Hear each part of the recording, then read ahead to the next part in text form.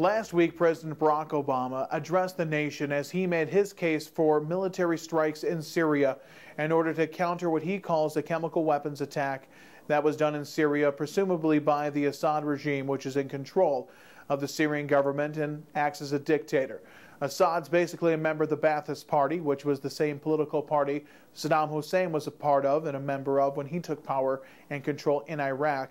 And it follows in the lines of Assad's father's footsteps, who was also a Ba'athist and left him in control of the country. I don't know if the president actually made a compelling case, though, for intervention in Syria militarily. Americans are still extremely war-weary because of what happened in Afghanistan and Iraq. And ironically, some of the same justifications for a military strike in Syria were similar to some of the justifications for going to a war in Iraq 10 years ago. But I question why now? This is not the first time chemical weapons have been used in the Mideast. This isn't even the first time chemical weapons have been used in the Syrian conflict. The first time was actually at Khan al-Assad, which was a town just outside of Aleppo, one of the largest cities inside of Syria.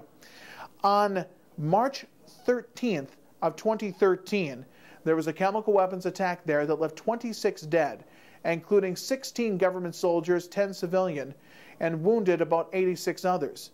It was actually after that attack, when it was first brought up, that President Barack Obama made his famous, now, well, infamous almost, that would cross a red line statement.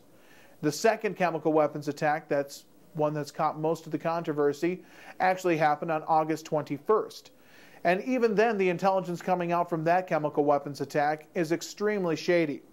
Some of the casualty numbers go all the way down to 355s on the low end.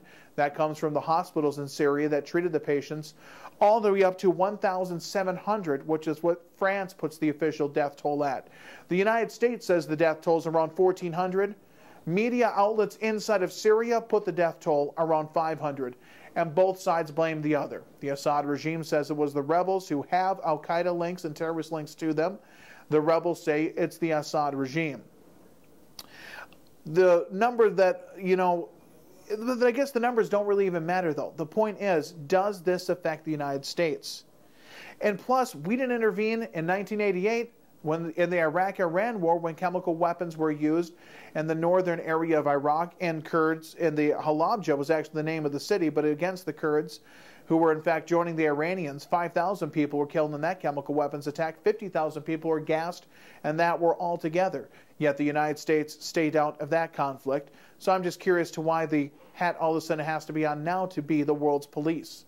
And Obama said in his speech that we weren't going to act like the world's police, but we never stated a clear goal. We're going to launch missiles, we're going to do an airstrike, but we're not going to change the regime.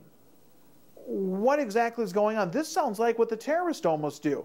Let's put a bomb in Times Square, blow it up without any real goal or stated aim, just to punish the Americans for their imperial ways. Well, isn't that what we're going to do? Punish one of these entities for what it's doing?